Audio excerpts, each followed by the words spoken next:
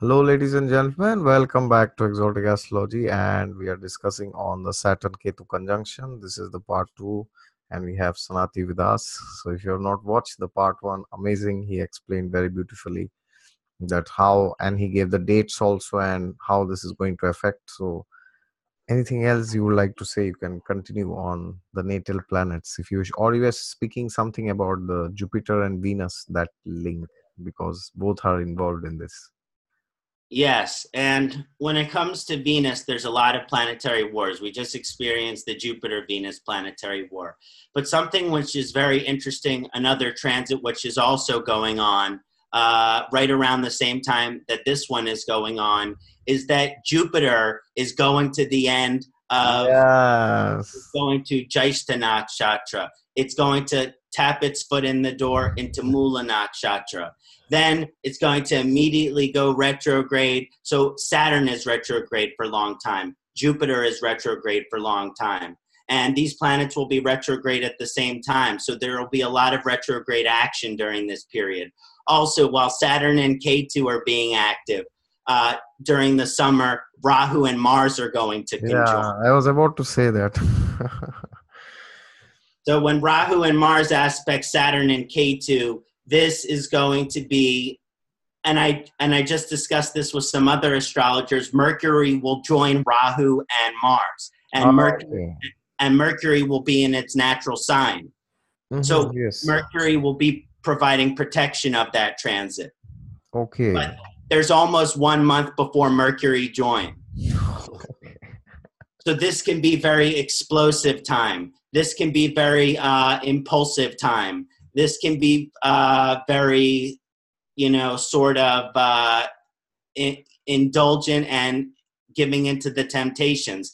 And it's right in the heart of summer. So it shows some recklessness is all I want to say. Is it shows a little bit of recklessness during this period. And then Mercury coming back in and being like, okay, I got to get things together here. But yeah, that Rahu Mars transit is going to be. We also have 2 eclipses. We have July eclipse and we have December eclipse, and both are solar eclipse. So this is very interesting. Is the eclipses during this period. And it's important to note with the eclipses that it's going to be on July 2nd in Gemini. Okay? And it's going to be heavily affecting Ardra. So this is going to be a very powerful time period. Eventually, there will be an intensity that will move on. Now, the December eclipse, which happens on, I just want to double check that I have the correct date. Christmas. It's exactly on December Christmas. 26th. Yes. And that will be in Mula Nakshatra. Wow. And I guess there are 6 planets in Sagittarius that day. Yes, and so there's like an even further discussion, which is the evolution from Mula to Purvashada. Because that's something which we're going to be experiencing with the eclipse. In other words, you can't, if there's this alignment to the highest guru within, like this highest Jupiterian energy, then you have to go through Mula Nakshatra, which is ruled by Ketu, in order to get to Purvashada. So it's the natural evolution, Mula, Purvashada, and Jyeshta before that. So when you have this evolution from Mula, that's getting to the root. That's finding the answer, right? So through Mula Nakshatra, you now know what you need to do. But that doesn't mean that you've done anything. So that's why you need Purvashada, which says, okay, you know what you need to do. And now you're actually going to do it. You're going, and that's going to not only help you fulfill your dharma, but help you achieve liberation, moksha.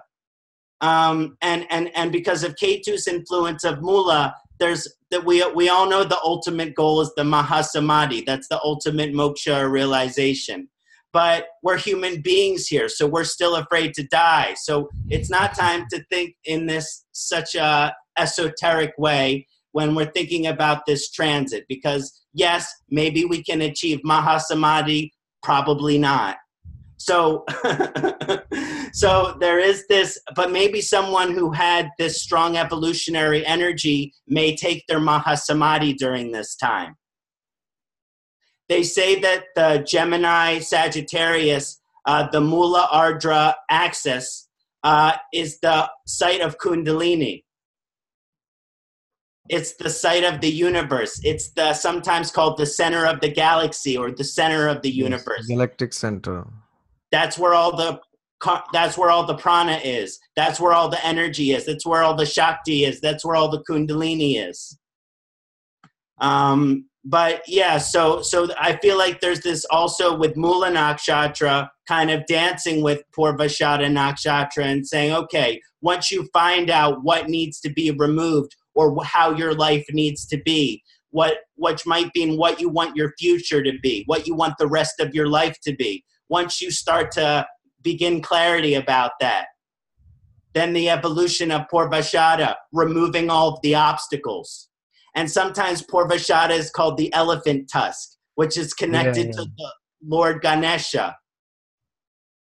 The removing of all of the obstacles. So you find out what you need to do through Mula to advance to the next level, but you aren't able to do that because of certain obstacles. So may we pray to Lord Ganesha, Om Ganganapataye Namaha, for the great Guru Dev to remove all of the obstacles, which is the Purvashada Nakshatra, this evolution into the moral and the ethical character, not only just knowing what is your path, but actually striving for that, being that, setting the bar high and meeting the bar. But these eclipses will show holes in the character. I think, and when December comes after this long transit in Purvashada, there is this Mula Nakshatra eclipse. Yes, classic it is. It's like so you think so you learn the lesson, and now you're trying to be that better person, and here's the temptation again. Here's the temptation or the thing that was holding you back, the obstacle that was holding you back. Here it is to show its face one more time to see if you can really let it go.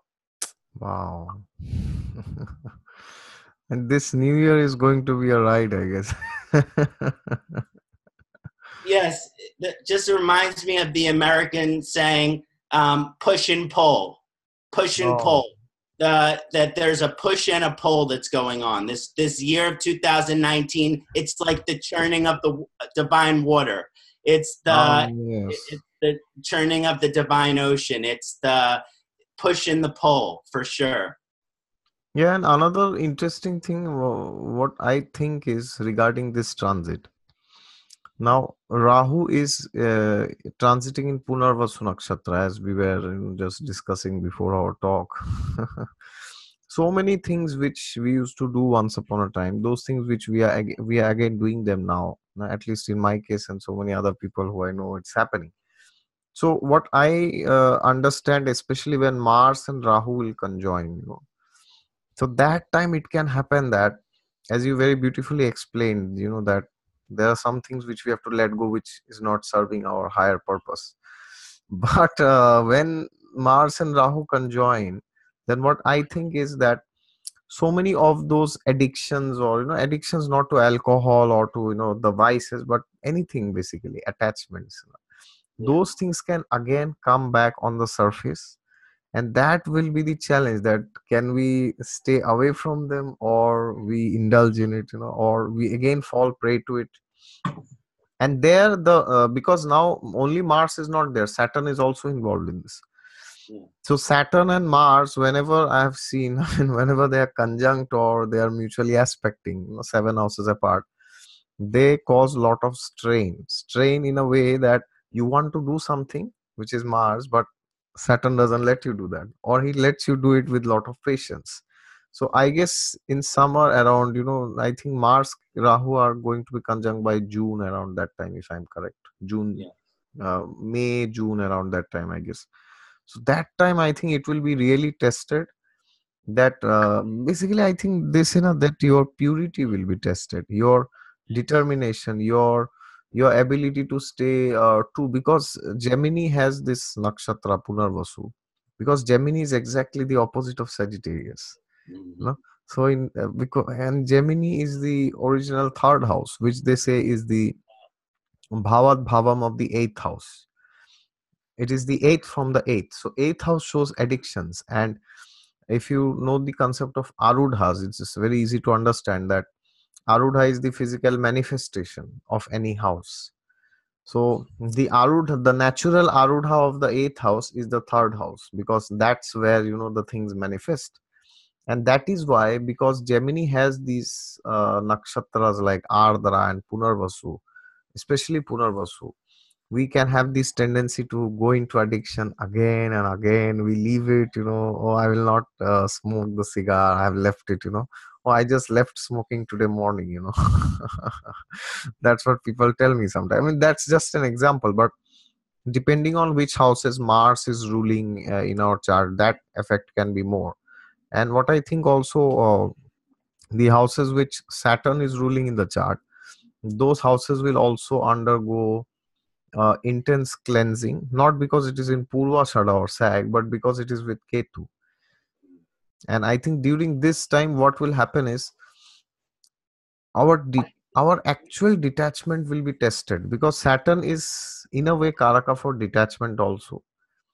It's like saying that you work hard, but then you let the results come of its own accord. As Krishna says in the Gita that don't focus on the results, Arjuna, you focus on the actions. You can only do your actions, you cannot get the results. I give you the results, you don't. Yeah. So Ketu can, I think, related to the houses depending on your ascendant where Saturn is ruling. And for the newcomers and beginners, Saturn rules number 10 and 11, Capricorn and Aquarius. So wherever these two signs are falling, the lord of that house is Saturn. And those houses, what I have seen, when Ketu conjuncts any planet, like last year Mars Ketu was conjunct. So what I felt during that transit was that, see, now there's a question to be asked now. Okay, your dasha is there, Venus, Jupiter, Saturn, whatever your dasha is there, keep the dasha aside for some time. But the question is, why in transit are these two planets coming together? I mean, Ketu and Saturn, or Ketu and Mars, they were together for 6 months last year. I think for Saturn and Ketu that our planet needs to be cleansed. Yes. That our planet, that we are all so full of one way to describe it, I think, is selfishness. And both Ketu and Saturn is against the ego. Saturn removed the ego because Saturn is the ruler of time. And we always want time to happen on our own time, but Saturn is God's will of time. So, Yes, yes. and Ketu remove our ego by actually removing ahankar, removing the separative identity. There is the removal, the separation of the I, the separation of the I am. So this energy is very purifying.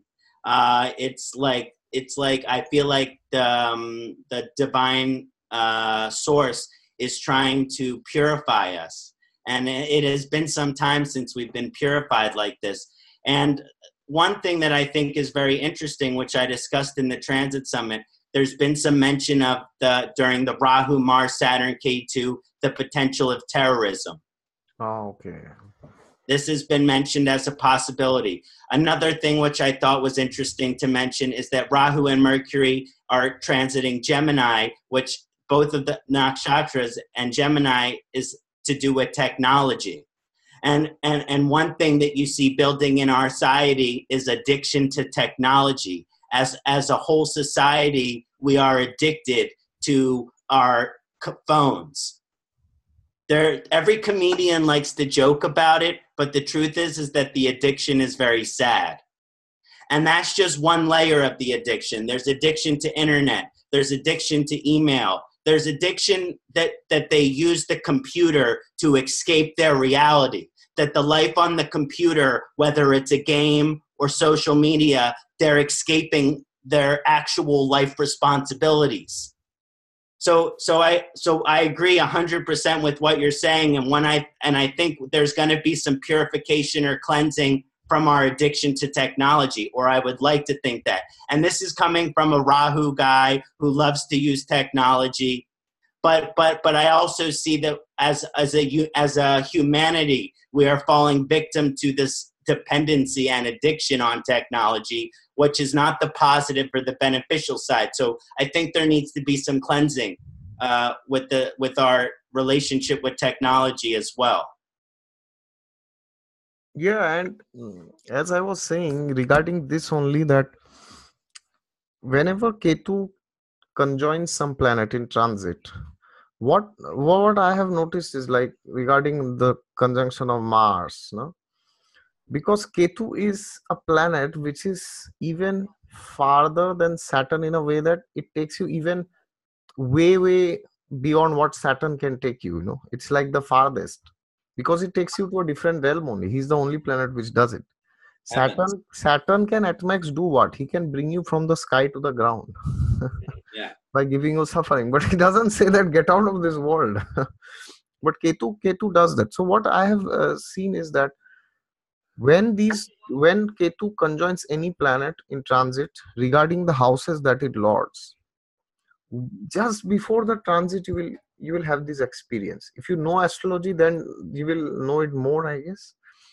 So what happens is, I've seen just before the conjunction happens of Ketu with any other planet, there's a lot of plans which we make regarding that planet. Like, for example, last year Ketu was conjunct Mars. So whichever houses Mars is ruling in your chart, you can check last year. You would have made enormous plans. Oh, I will do this, then I will do this, I will do this, and that. And then Ketu comes, and all the plans, they are like completely shattered. Why? Because he's telling you that even if these plans succeed, you will not be happy later on. Even if you get what you want, you know, like there are many places where they say that there's a saying, you know, operation is successful but the patient is dead. That you did something so nice but the end result was not achieved. So Ketu wants to teach us that lesson, that suppose now Saturn Ketu is conjunct, so whichever houses Saturn rules in the chart. So now, because now the conjunction is going to happen, so now is that, you know, pre-conjunction time. So now you may be thinking, oh, suppose Saturn is your 10th lord, I will do this in career, I will do that. Saturn is 7th lord, I will do this in marriage, that in marriage, or I will find somebody to get married. But when Ketu will conjoin, then you will start feeling as maybe none of my plans are working, depending on what dasha you are running through. And even if some of the plans will work, then you will be surprised that it worked out in a way which you didn't expect. But I have seen that the moment you tell yourself and tell the universe that enough of it, I am not doing any more plans, no, or at least I'm not obsessed with the results, then immediately you will see the results starting to come. This I have observed so many times whenever Ketu conjoins Sun, because now Ketu and Sun are conjoined now. So even then I experienced whichever houses Sun is ruling in the chart, you know, regarding those houses also. So the biggest lesson, I guess, is that we need to let go of our expectations of our, you know, actions. That doesn't mean that we do not plan, but things may not always be the way we want them to be. And as one of my gurus once said, that things don't happen the way you want, but things happen the way it should happen. So if you look back always in your time, you know that, okay, maybe you thought I wanted this, but it didn't happen, you know. But then they say that when something is not happening, it means that even if that would have happened, you would have not fit in that circle. Like sometimes people say that, oh, you know, I was applying to I was in this company, I was in a very senior position, but then they fired me from there. Or I did not get a job in this domain or that domain. So then what I think is the universe is indicating that even if you would have got it, that you would not be in the right place. That's what is the meaning. So when Yeah, Ketu is coming, then these lessons can come, and by the end of the year, I guess all the things will be clear regarding this conjunction, how it is happening. I love everything you say, Babiji. It totally resonate. As they say here, the rich man's heaven is the poor man's hell. And I think that's one thing that you put very importantly, is that sometimes we think we're gaining something, but is that Yeah. really good? Is that really beneficial? A lot of times with strong Purvashada natives, they're invincible. And, Yes. and what that means is they get whatever they want. But Okay. as I mentioned, dictators have had that power. So there is this invincible, unconquerable energy, which is being activated. So there is definitely this energy of the person may be getting what they've desired, but as you mentioned, not when or how they thought they were going to get it, because Ketu is the remover of kama, is the remover of desire. Damarta kama moksha. So after kama is moksha, which means what you said is plans. So our desires is also our plans. And so Ketu is here to say, okay, whatever is God's will for you, that will be thrown upon you, and this will be all the splendor and blessings that is your karma to receive. But that does not include what you want. And what I have felt always when Ketu conjoins any planet, and this is something very interesting which I have noted, and this holds true everywhere in my experience at least, that for that time, when Ketu is conjunct, like, for Sun, Mercury, Venus, it will be conjunct. With Sun and Mercury, it's still conjunct now. With Venus, it will be conjunct after 1 month. So how I see those conjunctions as that, for that period of time, for these planets, 1 month, and for Saturn maybe this year, it is as if that planet has disappeared from your life. Because Ketu will take it's like saying Ketu is taking that planet out of the material world. So now what happens is, you have all these plans regarding to that planet, and then suddenly you open the door one day and then it says, oh, you thought you were going to have a board meeting with 20 CEOs tomorrow morning? Oh, but there's no company. I mean, that was a dream which you were having. So whenever Ketu conjuncts any planet in transit, I have seen, till that time of conjunction, it is a great time for us to be realistic in assessing what will happen in our life if one day that thing is taken away from us completely. So for example, somebody is a Leo ascendant, for example. So now Saturn is ruling which houses for Leo? It's primarily ruling the seventh and the sixth houses. So seventh house has Aquarius, which is the Mool Trikon sign. So for the Leos, they can have this feeling that what life can be without a relationship sometimes, because Ketu is the ultimate significator of, it's the significator of moksha, and moksha at a preliminary level is, things are taken away from you or you go away from them, either ways. So this does not mean that if Saturn is ruling your seventh, like for Leo and Cancer, that you will have some separation or something. I am not saying that. What I am saying is, you can get an experience of what is it like to stay without the seventh house. Because one day, there will be one day in your life when none of the houses will exist. All the houses are going to dissolve, and then the eighth house will get active, and that is why they say that Ketu rules Scorpio. Because when that house gets activated, no other house can sustain. And that's the funny thing, that the planet which rules the Lagna, Mars, also rules the eighth house. So when you are dying, what is happening actually? Just the body is changing. The Atma is not changing. The fifth house is not changing. You are primarily the Atma. The Lagna is the body. That is not changing. But the body is definitely dissolving and you are getting a new body. So these transits are amazing times to see that what if once upon a time these things are not there at all completely in my life, then will I be able to survive in this world? Can I stay in this world? Can I be happy without those things? If the answer is no, then these transits I have seen posing difficulty and challenges. And that is why they say that Ketu is a malefic, although it is actually a great benefic in that sense, because most of the times when we are in this material world, we want everything. We want the second house, we should have good food, family, third house, fourth house, we want a great car, we want great children, great marriage. So there is probably no house in the horoscope which we do not want. And when the idea that we have to live without that house can be very challenging at times. So this is why they say that Ketu is a malefic. But in that case, for spirituality, I have seen it can do wonders for you. So that's like a vacuum. When Ketu conjoins a planet in transit, I've seen it's like those two houses or that house which that planet rules gets nullified. Nullified means now you have to fill in that vacuum. But the question is, how do you do that? You can only do using spiritual practices. Yeah.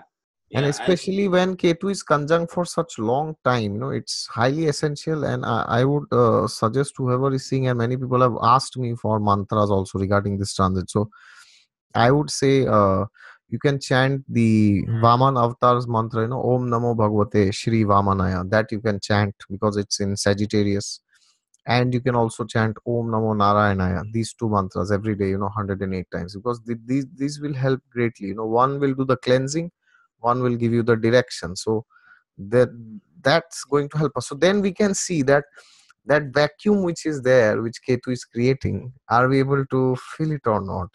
And if no is the answer, then we will have challenges. But if we are okay with doing spiritual practices at the same time having that vacuum, then nothing can happen in this transit. It will just come and you will pass.